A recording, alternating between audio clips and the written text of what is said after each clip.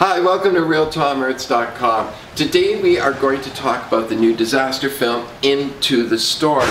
Now, this is a movie about tornadoes that touch down in a small American town, and if that sounds at all familiar, you're probably thinking of the 1996 movie Twister, which starred Helen Hunt, and in a very small but significant role, the late Philip Seymour Hoffman. Now, this movie doesn't really have any big stars unless you count that woman from the TV series The Walking Dead. She plays a very sensible meteorologist, and you have to have a sensible meteorologist. Now, I'm glad to say that I liked Into the Storm a little bit better than Twister.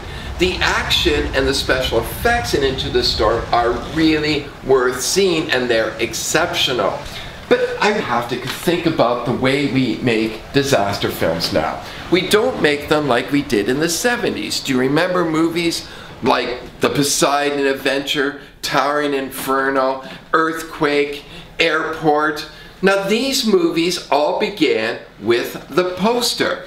What you have is in front the action, everything that's going to happen, and in a row along the bottom you have snapshots of all the characters. You don't know which one of these people are going to survive whatever trauma the movie decides to put them through.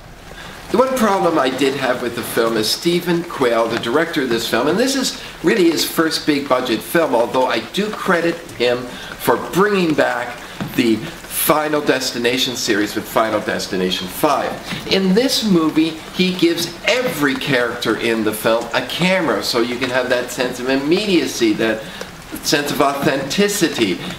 Whether he's giving the camera to a high school student who's catching his graduation, or he's giving the camera to a couple of local hits who want to get on YouTube, or if it is the camera run by a crew of television program makers who are obviously shooting a series for the Discovery Channel. But thankfully, Quayle also keeps the camera through his eyes, and we get some authentic filmmaking here, and those scenes are pretty spectacular. Overall, Into the Storm is an okay movie as long as the storm is blazing. But when there is no storm, then you might as well go get some popcorn.